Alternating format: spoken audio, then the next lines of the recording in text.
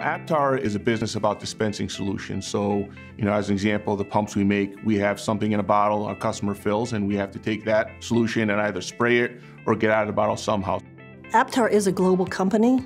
The division that we are a part of is Home and Beauty.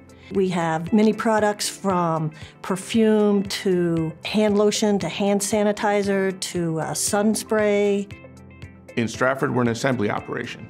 This location is 170,000 square feet, and we have about 200 employees.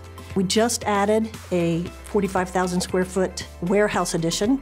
We looked specifically at sustainability and incorporated that into our building design, and it is pretty state-of-the-art.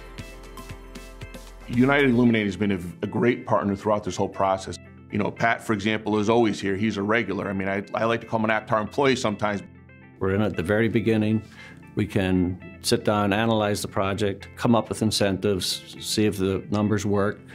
I get very excited at the fact that they've done seemingly all the right things to, making a plan, implementing the plan, and then reaping the benefits, but then looking forward and seeing what can be done.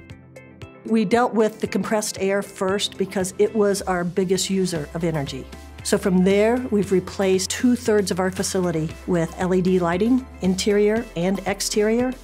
We also will be going for landfill-free certification later this month.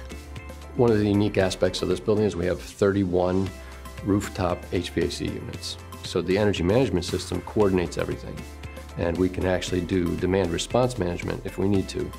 The results of the energy management system have just been wonderful. It shows you actual reports of the energy you were using versus what you're using now. If they had done those projects individually, they would have received about $100,000 in incentives. But because they did them all together in a comprehensive project, we were able to give them an additional $104,000. Both the energy management system and the LED lighting have had less than a 1-year ROI. For Aptar in general, energy efficiency and sustainability is very important. Part of it is, being good to the environment and trying to reduce our energy footprint. And obviously the other part of it is helping us reduce our manufacturing costs.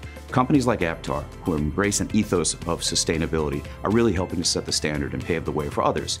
Moreover, they're showing businesses that you can do well and do good at the same time. If we can implement the process properly, everybody's going to reap the benefits. If they're more productive, more competitive, now we can keep this manufacturer in our service territory, and Aptar is an excellent example of that.